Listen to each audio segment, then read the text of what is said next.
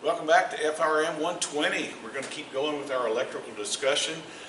We have talked about power generation and utilization and different things about where that power comes from, so that we know what we're working on, how it works, and they're sort of taking the mystery out of it, if you will. At least I hope that's what's happened for you. I hope that you've come away at this point with more knowledge on three-phase electricity than you had when you started. I think you probably did. But we're going to keep moving, and we're going to get away a little bit away from our power generation and things like that, because we've covered that, and I've got just a little bit more to show you. But I mean, for the most part, we've gone as far in depth as we're going to go as far as power generation. Okay. Now, we did talk about this is kind of an important thing, though. I do want you to see. We leave our power generation station, and then we come out of the power plants usually around 12,000 volts or 12 kilovolts. Okay, usually it's about 13.8, and then they step it up in voltage to 400,000 volts as they move it across those long transmission lines. And then as it gets closer to our businesses and our homes, they step it back down. And there is a reason for that I'm going to talk to you about. First of all, let's talk about a little bit about our power formula, okay, for a second, because the power industry produces power, okay, which is a combination of volts times amps, or if you remember that formula, okay. So power companies step that voltage up for their transmission purpose. Now, why do they do that? Okay, but you think about the power formula that we've got here. Okay, power is the results of multiplying your amperage and your volts together, and that comes with power expressed in watts. Now, when it comes out of a power plant, you're talking about megawatts. Okay, and a megawatt is 1 million watts, okay? Sort of sounds like Austin Power saying 1 million watts, okay? Sorry. Anyway, we are going to move forward, and I'm going to show you how this formula comes into play, okay? Now, we're not going to do math problems with megawatts. There's no need to do that, okay?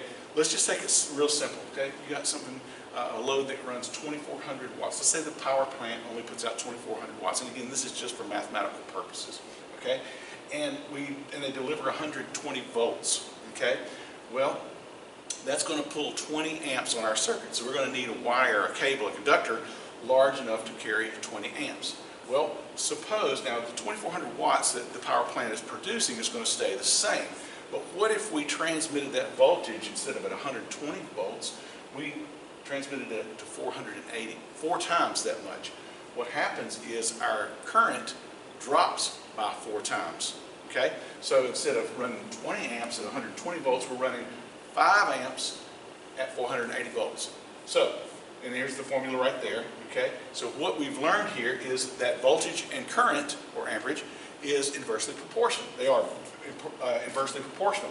When our voltage goes up, our current goes down, and when our voltage goes down, our amperage goes up. This will be especially important when we start talking about transformers, control transformers in our control circuits, okay? But my point is that our amperage drops when our voltage goes up. So we step it up to very, very high voltage, and the current drops quite a bit, okay? So the reason they do that is because they can run smaller conductors. Smaller conductors are cheaper for the power companies to run. They're not as big. They're not as hard to deal with and get installed and things like that. Plus, there's less surface area for ice to collect on and things like that. So they want to run a smaller wire, and it makes sense. So they jack that voltage way up high, and there's also less losses at such a high voltage, less line losses, which we're not going to get into in this class. But there are less line losses across the great distances that these conductors have to travel on the tires, as you see going across the countryside. And so there are less electrical losses, smaller cable, so there's a win all the way around, so they jack up the voltage. I know that one of the power plants that delivered the power over to an aluminum mill that I worked at, the smelter, 161,000 volts came into our plant. It's very high. We stepped it down at that point, but that 161,000 allowed them to run smaller conductor over to our plant, and we stepped it down from there. And of course, when we stepped it down, the current went up, but we had the switch gear and all of the conductors to handle such high current levels. But anyway, that's what that's going. That's all we'll talk about. Now, if we generate that power, we're not going to go back into that because you should have a pretty good grip on that, and we apply voltage to our motors to make it run. However, we do not hook 3 conductors straight out of the power plant into our motor. Okay, obviously because you saw where it was running 400,000 volts, we can't do that. We got to step it down. But when we do step it down, okay, what we have to do is we have to control the motor, okay? So we step our voltage down to either 480 volts, 208, 240 sometimes of the 3-phase voltage. We'll step it down to a little bit lower level, okay? So we do this with motor controls, all right? Now, not step down part, but we control it with our motor controls, okay? Now there's 5 things that our motor controls have to do for us. We want to stop and start the motor. Okay? We want to control the speed of the motor. Now we talked about controlling the speed earlier. We said that we could change the poles in the motor. That's not very practical, not practical at all. So that's really not a very effective way of changing the speed of the motor, but the number of poles impacts the speed or the RPM of that motor. Okay? We control the speed of that motor. We also use a VFD, a variable frequency drive, which we're going to delve into in a later lesson. Okay? We want to be able to jog the motor, reverse the motor in case we have to run it backwards. And we also want to protect the motor and the circuit, which is the conductors that are feeding the motor. Right now, we're in this particular lesson, we're going to talk about starting and stopping and also protecting that motor. We'll get to these 3 here in another lesson, but let's keep going. So far, what we've got is we've got 3 conductors from our power source. Okay, and again, we're not talking about power plants. We've stepped it down going into our business. It's come off that 400,000 volts, stepped it down, and we're dealing with either 480, 240, or 208 voltage as industrial volts. And these are the typical voltages you'll find in your breweries as well. But you got 3 leads coming in here, and we want to get these 3 leads connected to that motor. Okay, there's some other things that we've got to get into place first. Okay, number 1. We have to have a disconnect. This is a means of removing or de-energizing the circuit that runs the motor. We have to de-energize it to make it, because we don't want it to run inadvertently. So if you remember from our safety lesson, there are lockout tagouts. So this disconnect is a handle that we pull, we snap a lock on it or a hasp with multiple locks on it, and we make sure that we can not physically energize that, disconnect while there is a lock on it. This is a safety means that is designed to protect you as you work on the equipment. But this is the symbol, one of 3 symbols for a disconnect, very typical, okay? These are the 3 knives coming into for the 3 phases of the power coming into them, and you'll notice they're not making any connection, they're open, they're in the open state. And if we were to rack it in and close it, then it would have voltage come through and it would power our motors. This is the same thing, another symbol. You'll notice the dashed line here. That means there's a mechanical link between these 3, so that if we pull the handle and it pulls one, all 3 of them come open at the same time. You don't want to just de-energize one leg of your 3-phase, because then you'll start single-phasing a motor and that will burn one up. So there's this dotted line is a mechanical linkage, okay, between these 3, and you'll probably see that a little bit later on a quiz. Just giving you a heads up. And here's another one. Here's another type of disconnect that's fused, okay? You'll see fuses in the disconnects. Some will have them, some will not, okay? So, but these are the 3 symbols, okay? And this is where they go in our schematic. Here's our 3 phases of voltage coming in. Like I said, it could be 480, 240, 208. The 3 phases of voltage coming in, and this is our disconnect in our circuit. And right now, it's in the open position. There's no path between here and here, or here and here, or here and here. So there's no path of continuity for the voltage flow to our motor. Okay, and that's what the disconnect is designed to do. Here's a picture of a disconnect. This is one very similar to the one in our lab. Okay, you got your voltage coming in from our utility company, feeding into the top lugs here, and then you also have a ground conductor. And remember, our ground keeps us safe in the event that this hot leg right here, L1, one phase of our 3-phase, gets out of this for some reason and bumps either the ground wire or bumps the metal enclosure that the disconnects in. It makes immediate contact. It runs that voltage straight to ground, and it keeps us safe and protected. Without this ground in place and intact all the time, we never break this ground, but without this ground in place, this could become energized, and we walk up to it and boom, we have become a conductor ourselves because our feet are on the ground. We become that ground rod. Not a good thing to happen, okay? It lights you up like popcorn. So we keep that ground. When we disconnect this, when we disengage the knives here and open them up like you saw in the symbol, we pull the 3 conductors that are carrying current open, but we leave the ground intact. This is not affected when we open up our disconnect knives, okay? But and then we take our 3 phases coming out, it comes in, goes through our fuses. We'll talk about fuses and protection a little bit later, but it will go out of here through the conduit into our motor, okay? So we typically come in the top, go out the bottom, and we feed our load device, which in this case is a 3-phase motor, okay? The purpose of this is, again, I'm just kind of controlled to rehash it, is it isolates the motor from our energy source so we can work on it, okay? It isolates our controller and any other motor control circuit components that are in or part of our 3-phase system, okay?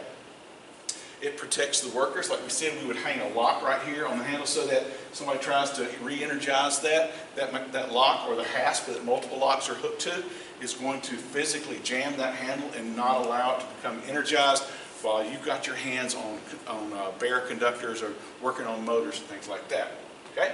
And this is not designed, however, to interrupt the circuit while the motor is running on purpose. Now, if you've got an emergency, absolutely throw that handle, shut it down, but that is not the way you start and stop a motor. You don't start and stop one with a disconnect. This theoretically does work, yes it does, but these knives are not designed to withstand the arcing that goes on when you start up a motor, particularly when it's under load, okay? These are designed to stay, to be locked in with no current going through them, and then you switch the devices on, the motor starters on, to start the motor that way. Those devices are designed that way. These are not, okay? So again, it's not to be used to start and stop a motor because the knives cannot withstand the arcing. We've got a little video here. This is a very, very high voltage system out in the switch yard of a utility plant. And you can see these conductors are starting to come. Now they are switching it under a load, which you should never do. But they were running some experiments and tests. We've got video for that. And you'll see that the arcing starts to come into play before they actually make contact, okay? And while that arcing, that little lightning bolt there you saw, that arcing is eroding and chewing away the material that's supposed to be a good bonded connection. And that's what you want in these knives of the disconnect too. Okay? Now, what we want to do now is talk about some protection devices that we've got in here, okay? Now, we want to talk about phase-to-phase and phase-to-ground protection, okay? And going back to my schematic here, just very quickly, phase-to-phase is when 2 phases come in contact. They short together, okay? They should never come in contact. Whether in here, they should never rub together, and sometimes the insulation will rub due to vibration, and they'll come in contact with one another. That's a phase-to-phase short circuit or phase-to-phase condition, okay? And we don't want that to happen, okay, because the current goes very, very high, and we start blowing fuses, and it's just a real hazard, okay? Also, the other type of protection we're trying to protect against is the phase to ground, and we talked about that. If one of our phases accidentally comes in touch with the ground wire, or with this cabinet here being grounded, if it touches any part of this metal cabinet, we have a phase to ground situation. So that's what the fuses are designed to protect. Now, a lot of people say it's designed to protect from an overload. We're going to talk specifically about what an overload is, okay? It is not a short circuit, okay? So those two are very different, so keep that in your head as we keep going through. So the types of protection devices that we will be dealing with is the fuse. This is a symbol. Sometimes you'll have an F over the top of it, just fuse.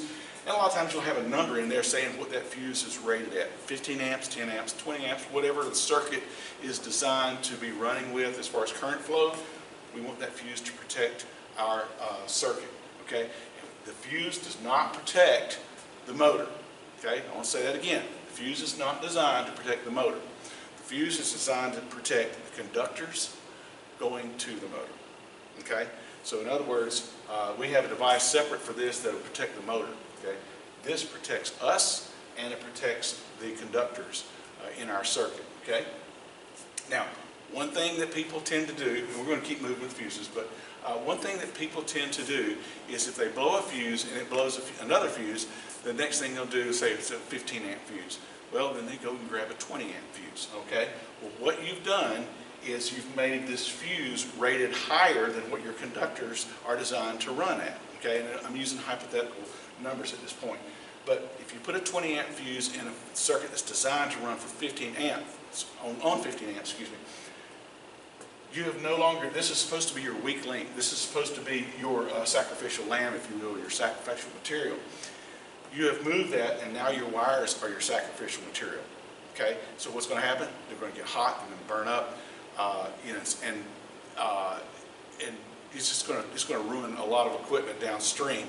But mostly it's going to be a fire hazard. Okay, so your fuses are designed to protect the circuit, and also which is made up of the conductors and us as individuals. Okay, typical fuses that all different shapes and sizes, blades, and just regular type cartridge fuses. Some of them even have blown indicators, so that when a fuse blows, you don't have to have a meter. You can see this little window right here will become smoked and cloudy from burning the element up inside. So that gives you an idea too. And there's also some of them have even LEDs on them now. So if they blow a fuse, the voltage passes through the LED, and you can see which one is lit up, and that's your bad fuse.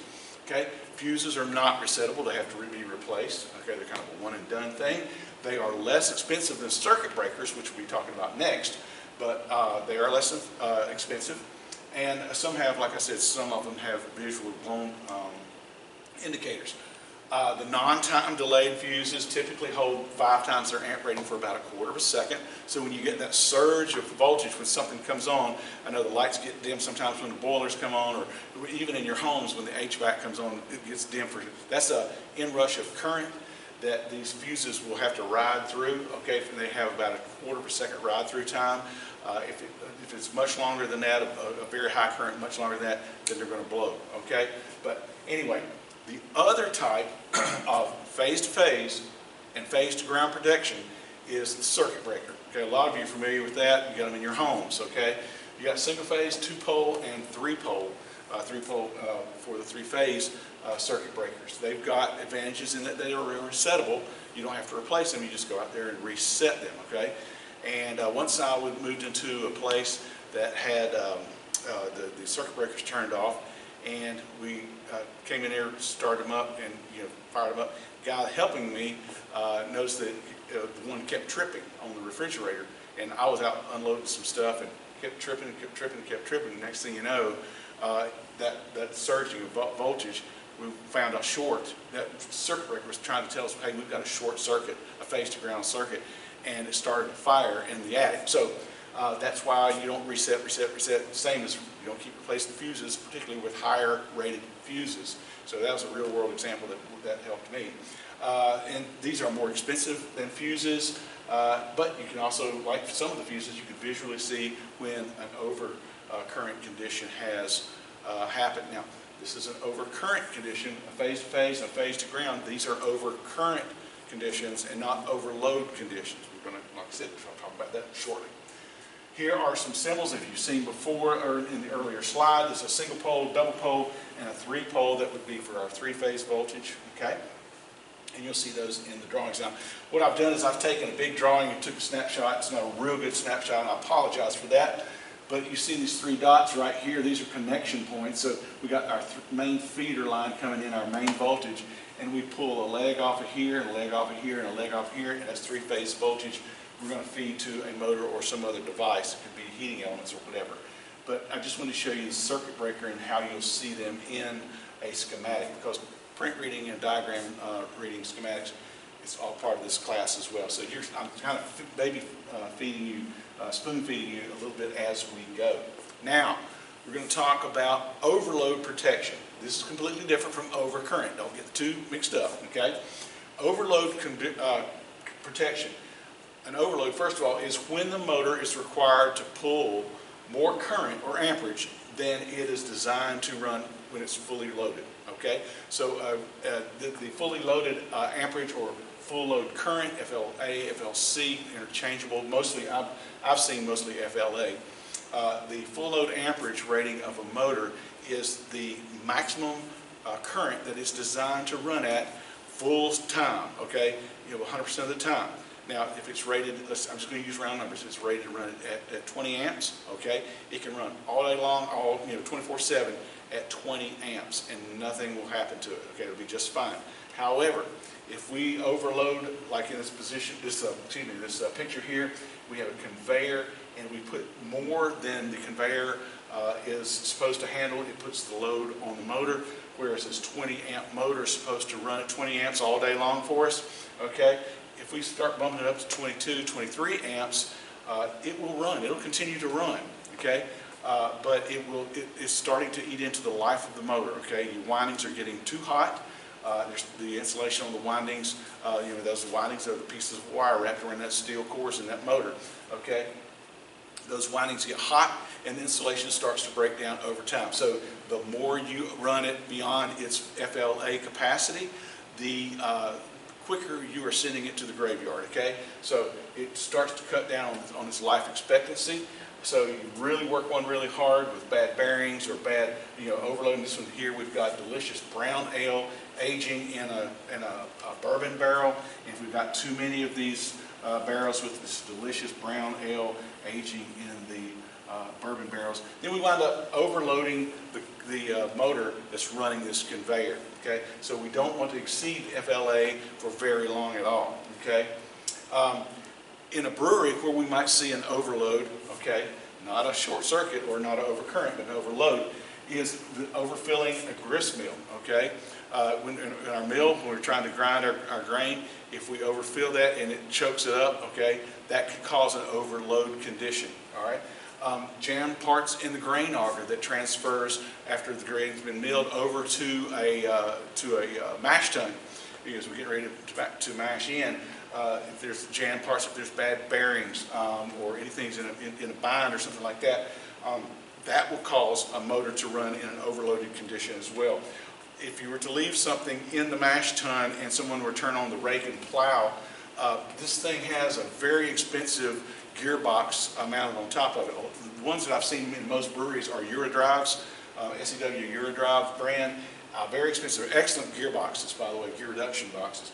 But they are designed to move this very slowly with a lot of torque. You jam something here, you're going to ruin a gearbox because of an overload condition.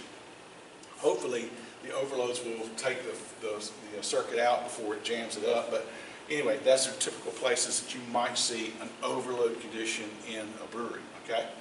All right, and this is the symbol for an overload. Okay. And remember, an overload is not overcurrent. Okay, that's not where two conductors get together. This is a thermal overload that monitors the heat. Now, the more load we put on a motor, okay, the more heat the windings create, and those windings.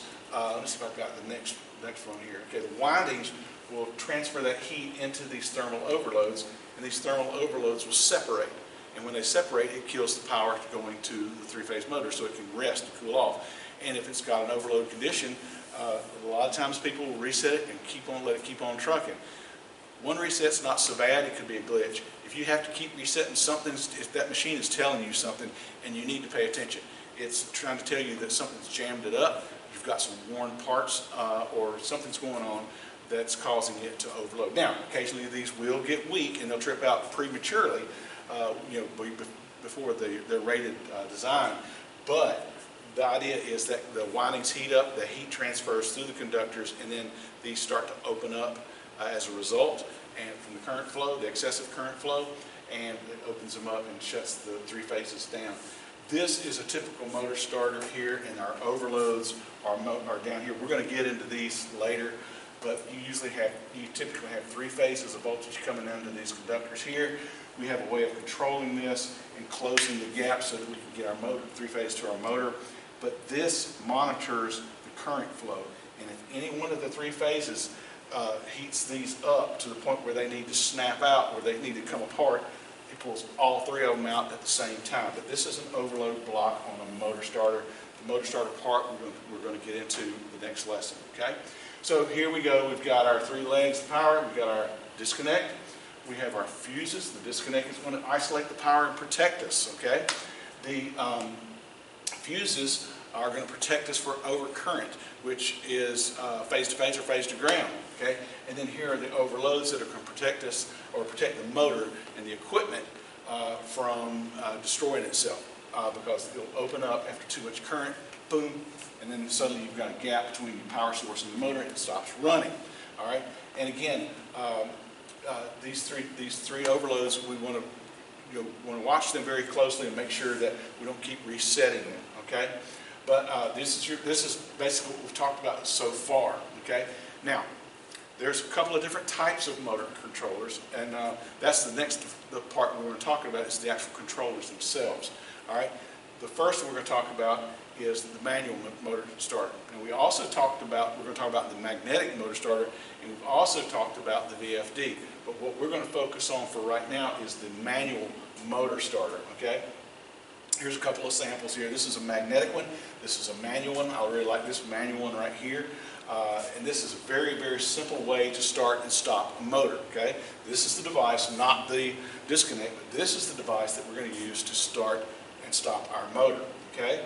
And this motor starter here has three sets of contacts in here. These are the symbols for contacts. Okay. Now I've got one here that's off of a trainer, one of my motor control classes. Okay, and this, not this panel part, this is just part of the trainer, but this is an actual Allen Bradley manual motor starter. Okay, and the way it operates, you got 3 power leads coming in from our 3-phase, and then we have 3 leads going out to our motor. Okay, disregard this completely as part of the, like I said, part of the training panel, but it's very easy to operate. It's a simple operation, on and off. Yep, just that simple. Good solid click, on and off. And right here is the overload device that's built into this manual motor starter. So if I turn it on and I've got something like a bad bearing, or I've got something jammed up on a conveyor, or I've jammed up something in my mash tun with the rake and plow, that's going to monitor the windings, and if it sees a buildup of heat, it's going to snap this open and kind of the buttons will be kind of halfway in between. Okay, but that's the way this works. It's very simple. Just use your hand to operate it. No control voltages or anything like that needed. Very simple. Okay, but that snapping that you're hearing is the 3 sets of contacts for L1, L2, and L3, our 3 phases of power, closing so that we can close the voltage, the gap here, and our voltage travels through our overloads to monitoring into our motor to make it run. These are what are called normally open contacts. Now, we call them normally open contacts because just sitting on the shelf with nothing going to them, they are in their open position. Their natural state is in an open position. We have to actuate or activate that motor starter, like I did with my finger earlier. We have to actuate that in order to get these normally open contacts to close, but they're always referred to in this state as normally open. Okay, the manual motor starter that I showed you there, and this one in this picture here, it's the most basic form of motor control. Like I showed you, you got 3 wires in, 3 wires out, and a push button. You're ready to go. Now, one thing about it is every motor, the motors come in different horsepower ratings. Okay, so you have to match. You have to make sure that the motor starter matches the horsepower. So if you have to replace one of these anywhere in your brewery or wherever you're working, you have to make sure that it matches, because these things have the overloads, and the overloads have to match the load that it's protecting. Okay, so in other words, if I have a 20 horsepower motor and I've got a motor starter with overloads that are designed to protect up to a 30 horsepower, it's not going to see a 20 horsepower as a overload condition as a real problem. It's going to let it ride on through. Well, it's going to sacrifice the motor. It's out there just screaming for help, when this is over here waiting on a 30 amp issue to arise before it does anything. On the flip side of that, if it's too small, as soon as you start it in the first little bit of a load that comes on it, okay, it's going to trip it out prematurely. So they have to be matched. Okay, and typically these are good for up to 10 horsepower on a 3-phase system. And like I said earlier, it has overloads for motor protection. Okay, not wire protection, not for us, but for our motor. Okay, and they're typically inexpensive. There's not a lot of control wiring. There's no control wiring at all that has to go with these. The control is your finger pushing this button, this start button, this stop button, okay? And it's just, like I said, 3 conductors go in, and our 3 conductors go out to our motor. It's just that simple, okay? And the operator controls the starting and the stopping by pushing these buttons, okay? So when we push our buttons, we close these normally open contacts. They're now closed. We don't call them normally closed. They're just normally open contacts that are now closed. And now we have current flow going to our motor through our overloads that are monitoring the current flow to our motor, okay? There is no voltage required to operate these, just the incoming voltage for the motor. You know, to make this work, there's no special engineering or anything like that. The contacts, like I showed you earlier, the contacts are going to stay closed. Once I press that, they're going to stay closed until I come back and open. Now, if I lost power, however, they would stay closed. Well, that's kind of a good thing and kind of a bad thing, depending on the application. If it's in the start position and all of a sudden, let's say a car hits a power line outside, a power pole outside of our business, we lose power, they come back, they restore power an hour later, this button is still pressed in. As soon as that voltage hits this, it's going to travel on straight into our motor, and that motor is going to take off and running. In some cases, that might be good. If you run an exhaust fan, there's no real big issue there. But if you got somebody poking around trying to figure out, why is this not running? Why is this not running? You know, and it starts up, it can be a dangerous situation. So it's kind of the good and the bad. But these are manual motor starters, and like I said, they have to be sized properly to the motor that they are trying to control. Okay? They are typically mounted within the side of the motor. Just one more tidbit there.